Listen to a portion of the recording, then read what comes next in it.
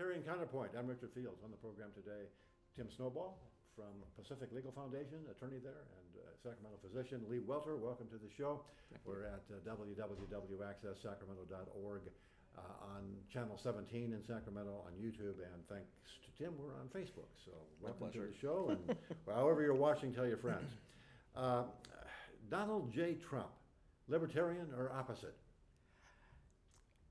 My confession and a proposal. First, I voted for Gary Johnson. Of course. And being So did pragmatic. I. We had because to, yes. In California, we're under the thumb of the Democrat Party. And doesn't matter, in a sense, how we vote if we're not voting for the Democrats. And I voted for Gary Johnson, a very good libertarian and a good candidate. But I confess, I slept much better knowing that the despicable candidate had been defeated. I'm sure not everybody agrees with that, but to learn what you need to learn. Yeah, I mean that's a question. Would Hillary have been worse? And of course, that's the question. That's the question that Democrats use against Republicans, and Republicans use against Democrats ad nauseum. The lesser of two evils. Yes.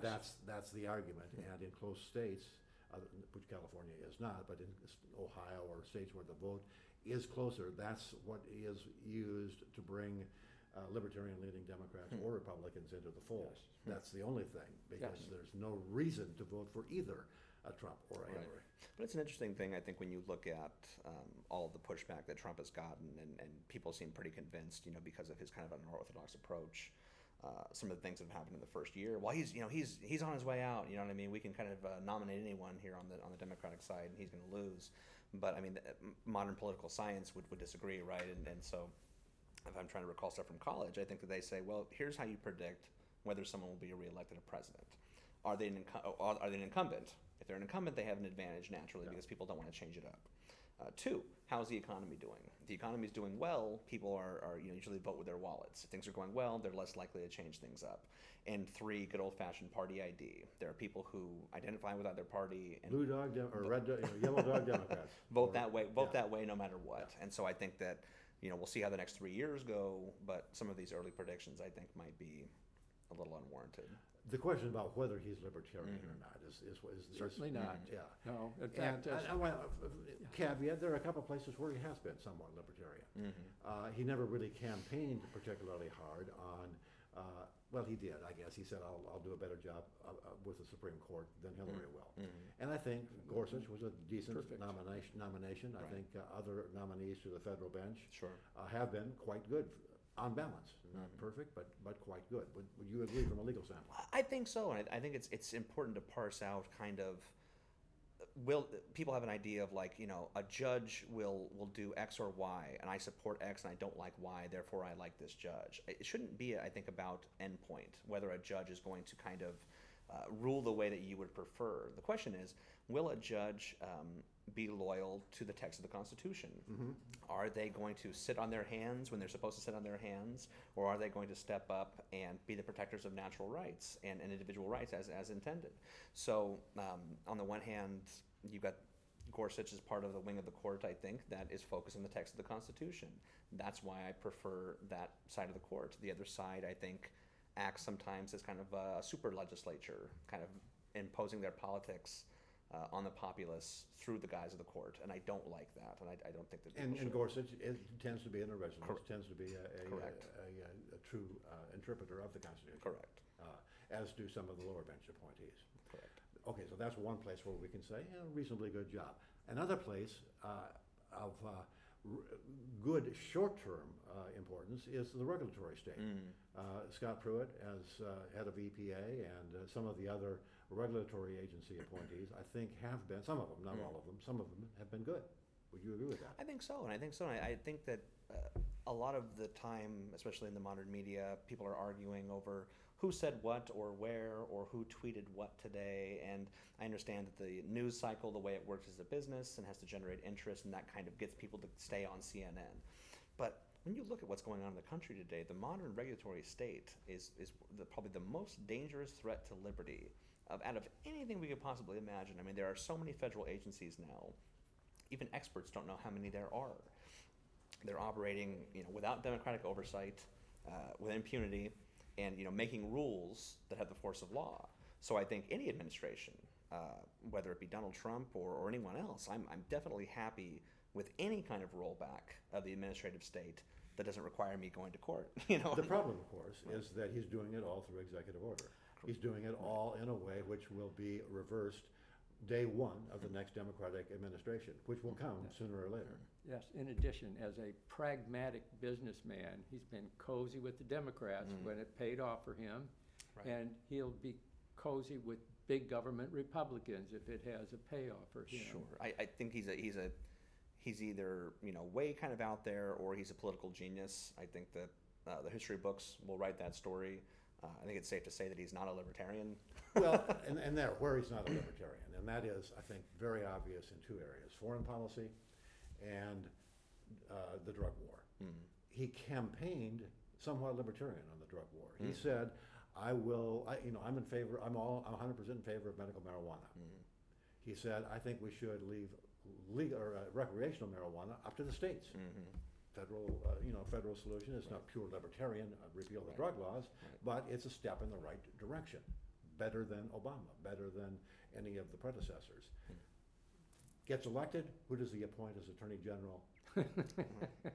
A Nixon-style drug warrior, Jeff Sessions. Right. And what does he do on one of his first foreign policy jaunts? He goes to Asia and plays footsie with what's his name? Rodrigo Duterte, the president of the Philippines. And now John Bolton has been brought back. And the president of the Philippines is famous for having bragged that I killed a guy when I was 16. And, just over a look. He bragged about it. Right. Later said it was a joke, but I doubt it. He unquestionably is responsible for the extrajudicial execution of hundreds, if not thousands, of drug users as well as drug dealers. This is a guy who is an absolute menace to humanity because of his drug warrior, leave no stone unturned attitude. Jeff Sessions probably is an admirer of that approach. I mean, that's where his mindset comes from. And as soon as Donald Trump said, let's execute drug dealers, Jeff Sessions, right on cue, said, yeah, I think that's a good idea. We'll do everything we can to enforce the drug laws, and and use the death penalty where appropriate. This leads this is scary stuff. This leads to my proposal. Thomas Jefferson warned us, a poorly educated society will not remain free. And who could argue that our education system has improved over the past century? Certainly has not. An educated populace will agree with us that decent candidates will have these characteristics. They'll truly understand, protect, and defend our Declaration of Independence and our Constitution. That's number one. Number two, serve as a fiduciary. Who understands what that means? None of them, unfortunately. Let's talk about fiduciary. Who truly understands economics. Such a candidate would recognize that our war on drugs has been rewarding criminals and punishing their victims since 1937. They'd also see the Federal Reserve as a corrupt enterprise and would treat increasing debt and unfunded liabilities as a path to destruction. Only Krugman fans believe we can spend our way into prosperity at the same time we're borrowing way out of debt. No. Well, and speaking of borrowing, ridiculous amounts of money, the budget reconciliation bill that finally passed was a giveaway to the Democrats. I mean, they increased defense spending when we're already spending more than the next 9 countries combined. Right. Unnecessary. Right. Ridiculous on its face. But Republicans' constituencies, military-industrial complex, love that spending. And at the same time, that was something like $80 billion in increased spending and another $64 billion in increased spending for all of the favorite social democrat programs that keep Nancy Pelosi and Chucky Schumer happy. So the compromise was, well, we'll just increase the debt so we can both have our goodie bag filled up to the top. Right. That's the kind of budget that was increased, or the budget proposal that was signed off on by Donald Trump after he called it ridiculous in a tweet. Right, I mean, he right. said, this is ridiculous, and signed it anyway. Well, I just wonder, you know, I've debated some people before and talked about how you would solve this kind of problem. It strikes me that elected officials are always going to be incentivized, right, under basic kind of public choice approach. They're always going to be incentivized to try to get goodies and to try to do, you know, barrel rolling for their own district, right? So what is the way, I wonder, that we tamp down on that without so tying the hands of the legislature in case there is something that happens and you know, massive amount of money has to be spent for whatever reason, whether it be an armed conflict that we get involved in, assuming that we're not in perpetual war. How that happens through the like a balanced budget amendment? Would that be something that? Well, you know, that's a good question, Yeah. but Trump didn't answer it. I mean, he's assigned us Right. with the tax cut and the spending increases to $1 trillion per year Right. deficit, as far as the eye can see. And you know, when you talk trillion here and trillion there, it doesn't sound like, you know, who understands that number? Well, it's over $3,000 for every man, woman, and child in the Right. country.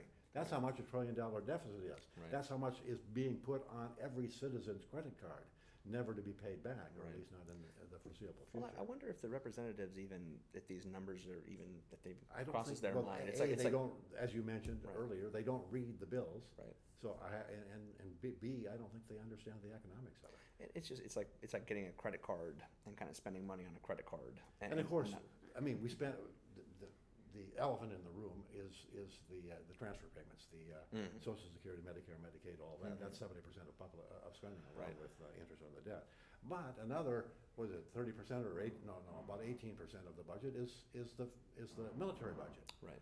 And 9 times what any other country, or more than the 9 next largest spending countries, you know, China, Russia, Britain, Israel, the 9 next highest spending countries, they don't spend as much as we do, Sure. combined. Sure. We don't need to spend that kind of money.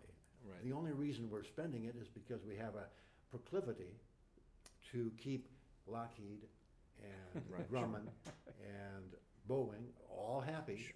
funding our involvement in other Right. people's civil wars, No, and I think where that, we have no business. right, and you look at a person like a John Bolton, right, from kind of the old school kind of neoconservative approach John- to neopolitics, and you know, since the end of the Cold War, you've had kind of a unipolar system, I think, as political scientists would say, saying that the United States has kind of been policing the globe, and it's just funny if you bring it back, compare the perpetual state of war now, and the spending and just the involvement overseas to one of the debates at the founding of the United States was whether or not they should have a standing army. Yeah, and there you go. the contention was why would we have a We standing have army? 2 moats. One is the Atlantic, the other is Pacific.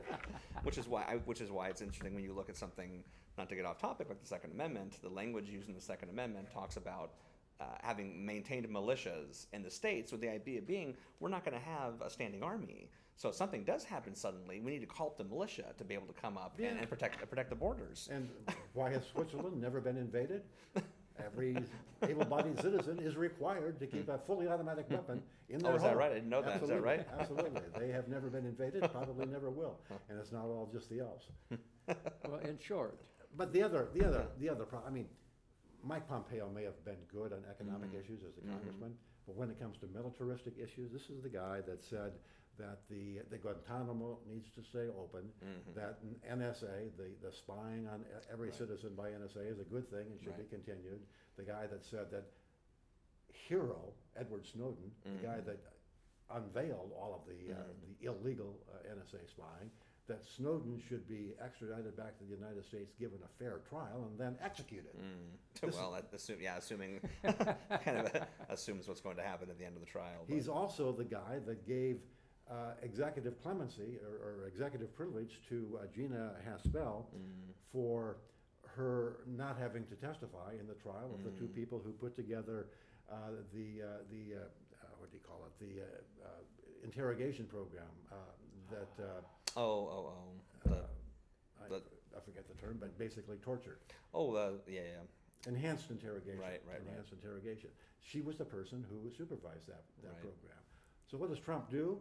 This is the guy that said, you know, I think we should probably during the campaign we should have withdraw money from NATO if they're not contributing, withdraw our support from NATO countries that aren't contributing. We should have a weaker hand, you know, not spend so much money in North Korea at the demilitarized zone. Well, first of all, he picks a fight, an insult match with Kim Jong-un, Right. which to no purpose. Right. Second, he is trying to pick fights with the Mexicans by sending the military to the border now. Right.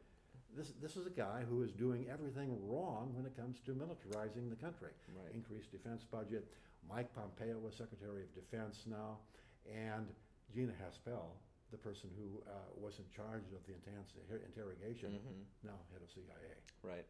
Not libertarian. No. And I think that there's something a concept they call the democratic peace that a lot of scholars talked about post the end of the Cold War, and they went, wow, like when you look at the world now, you've got more democratic countries at that point, more democratic countries, Nice. more free trade. But the thing is, that democratic peace was facilitated by policies that are run directly counter to what the president's trying to do now. Yeah. Tariffs, increased brinksmanship abroad. I mean, to be fair, he promised to raise tariffs to get into trade wars. That was dumb when he proposed it, and it's even stupider now.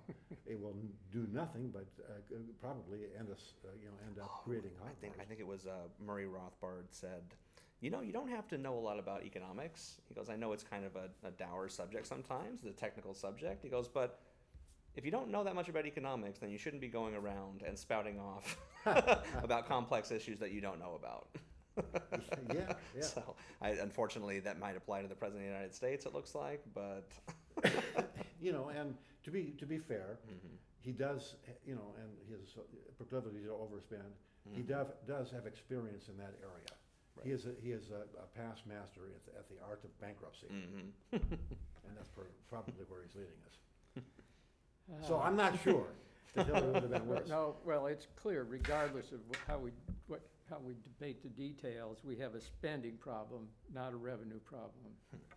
And there are people think otherwise. I don't understand how. And another thing about Trump, I mean, he was, four square against in favor of the Second Amendment, standing strong with the NRA. Right. And now, after the Parkland shooting, said, "Well, maybe we should have some gun stock laws." Right. Other. Well, it makes me wonder if he won't do or say anything to win. I think that's to win without question. And I think that if you are someone who's including lie through his teeth. Sure, no. The Amazon deal proves that. I mean, this is a guy who says Amazon is using the post office as an errand boy. Well, that's what they're supposed to do. And it's costing taxpayers an arm and a leg. Anybody who has done any analysis of the post office knows that the post office loses money on first-class mail, sending letters to Bozeman, Montana, for the same price that they send them across town. It doesn't make any economic sense, never has, never will. They make money doing the last mile of Amazon package delivery. Well, and when you look at like the popularity of a service like Amazon, and he's been told that. Yeah. He's been told that multiple times. It's been explained to him. But the people economists have sat him down and explained it to him. Right. And he's still tweeting the same old BS. Well, the people have spoken. A service like Amazon is extremely popular. And why are things popular in a market system? Because they're offering a quality service at affordable prices that people enjoy, right? So it's always interesting. You'll have people kind of on the left talk about the government as, the government's kind of benevolent or coming in and doing things for us, where the government is society, and then they look at a company like Amazon and they go, that's coercive. They're forcing people into this. We need to break them up. They're far too large. You know what I mean? Well, when it's actually the exact opposite. Yeah. In fairness to the people who, I'm not sure that any consumer actually dislikes Amazon because everybody seems to buy from them. Right. But Amazon, the business model never would have existed without Federal Reserve policy making it possible to borrow at 0% interest, because they run razor-thin margins, have from the beginning, never have returned a decent return on investment. So they're not funding their vast expansion through retained earnings. They're funding it through borrowing money at essentially 0%. Smart business, right? Makes sense from a business standpoint.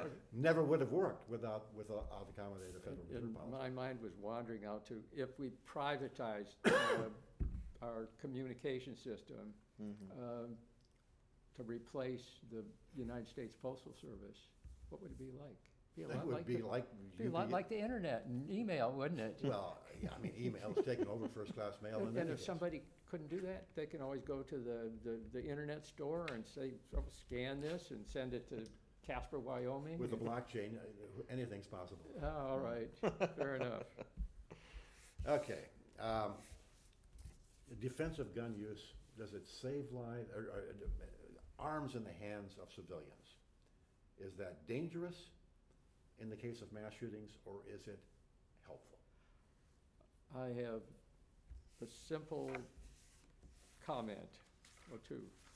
First of all, libertarians favor evidence and logic to counter what I call the emotional commie propaganda that favors victim disarmament. Gun control, that's a misleading statement. Victim disarmament is the real key. And historically, every nation that has gone totalitarian dictatorship has disarmed the public before they establish their hold on power. Every single one. You stole my thunder. 20th century, Hitler, 21 million. Yes. Disarmed the Jews and everybody else he Yes. killed prior to sending them to the gas chambers. Yes. Stalin and Mao killed something like another Many millions. many more millions. Basically, democide, that's governments killing their own citizens. 169 million people killed by governments killing their own people in the 20th century. Mostly Hitler, Stalin, and Mao, but a few minor players like Pol Pot and Idi Amin and Pinochet and a few others. 64 million people killed in wars during the 20th century. World War I, World War II, Korean War, Vietnam War, etc.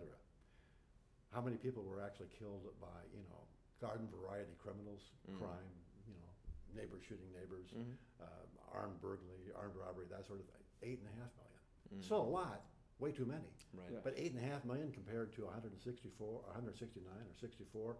The danger is not civilians who have arms. The danger is governments who have arms Yes. and criminals. To elaborate on that last situation where an armed bystander has halted the activity of an active shooter, potential mass killer, the average number of deaths is 2.5. Where people wait for the police to arrive, as the saying goes, when seconds count, the police are only minutes away. Right. The Or average they're is hiding more behind than, a car like in Parkland. the average is more than 12. Yeah. So that's Well, 5 times. I've got a whole list here of. Oh, you have it. Oh, you. Yeah, a whole list There's no of question.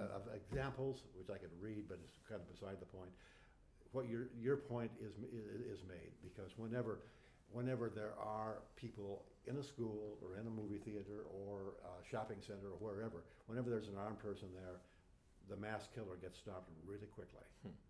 When there isn't an armed defender around, civilian or cop or otherwise, they have a shooting gallery, and Yes. they make sure to use a shooting, you take advantage of it.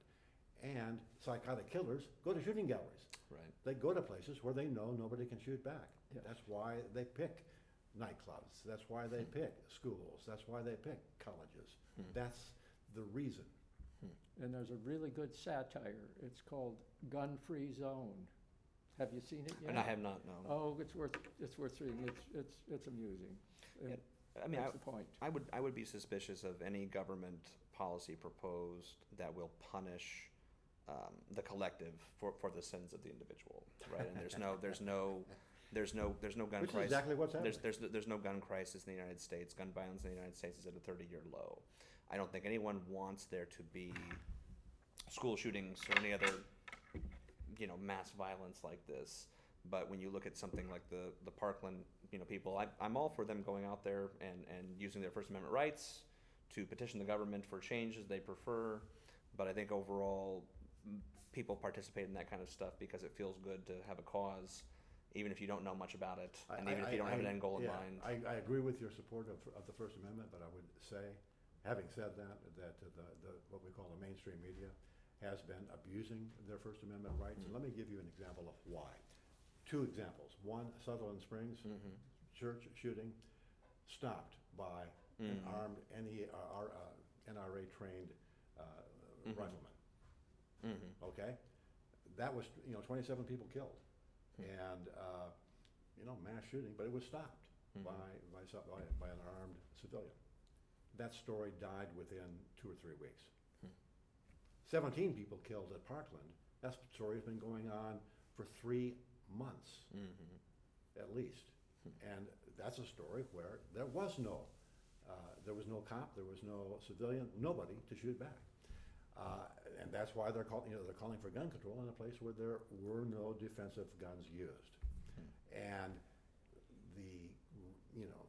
the abuse, the lionizing of the kids, the whole media effort to say this is what we can use to put gun control over the top. Right. That's media who has their own viewpoint. So They are propagandists for big government. There's little doubt of it, especially since this last presidential campaign season.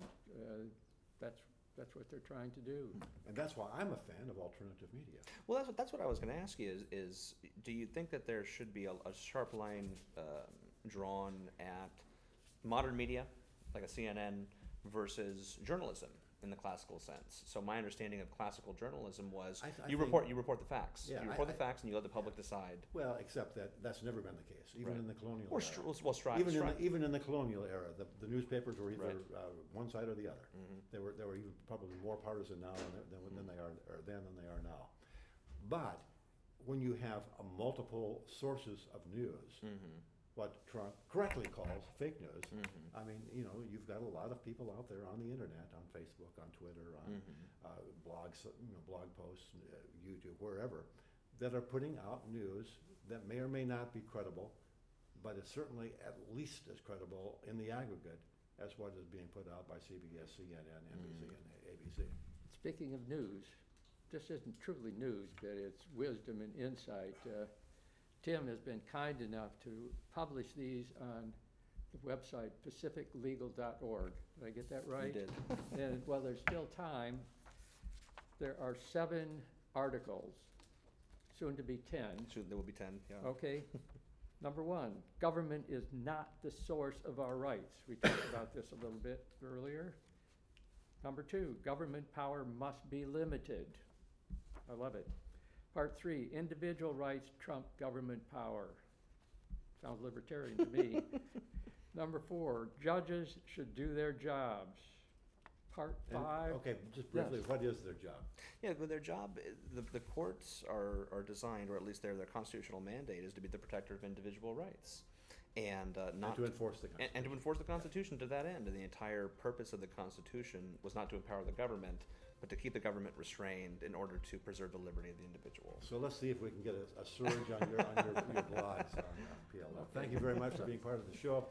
See you again next week, same time, same place on the Libertarian Counterpoint, on YouTube, on Facebook, and elsewhere. Thank you. Definitely. Thank you, Jim. Thank you.